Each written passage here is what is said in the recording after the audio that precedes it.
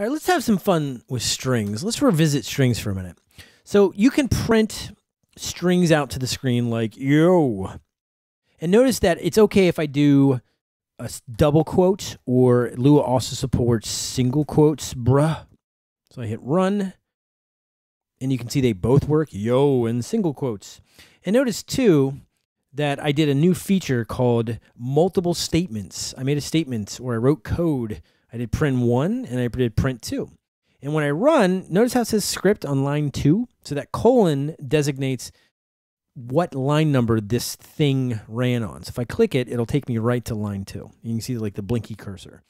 And so that lets you know how your coding is on a particular line. And each one of these statements ran independently. So this printed first and this printed second. And that's how code kind of works. It goes line by line, one after the other. That's what's called imperative or procedural coding. It goes in a procedure, one after the other. So when people say procedural imperative, now you know what they mean, one after the other. Strings can also do math. Craziness, right? You can go, yo, ma, and then space, and then dot, dot. So think of that as plus. So say, yo, ma, brother. And actually, you know what? We'll get rid of the space. And see that dot, dot? We'll hit run. And you can see that it did something called concatenate, or add together the strings. So yo, my brother, it was actually 2 strings. You can get rid of the spaces. You don't have to have spaces. I just like spaces to kind of like, quote unquote, space it out, right? It just makes it easier to read, but that's opinion. You can write code however you want. If you want to have spaces there, that's fine too. If you want to have spaces in between these parentheses so you can actually see and in the method, right? You want to see it kind of spaced out. That's cool. That kind of syntax is flexible, and that's cool because Lua is made of strings. You can kind of control how you do it, but you can only add it with this.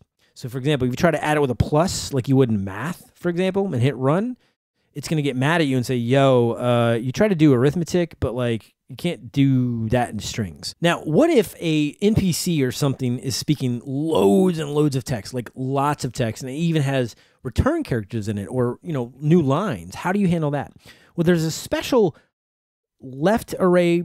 Notice I put 2 of them, and then a right one. I call it an array brace, but I'm not even sure of the proper term. I don't really care. It's right underneath the squiggly braces on your keyboard.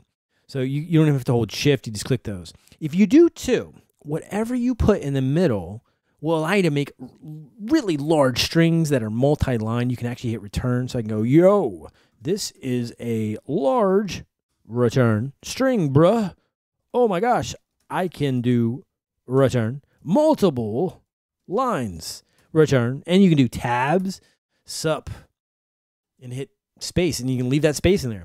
See how it's kind of green? That lets you know you're on the right track. So if you see red underlines, you know, it's maybe you're missing one, or maybe Lua tried to add one, Roblox Studio added one for you. So we're going to hit run, and you'll be able to see this guy on multiple lines. See how it's like this is large, but then it hits return for you? So this is how you can do large paragraphs of text in Lua. And if you want to print it out, that's great. If you don't want to, that's great too.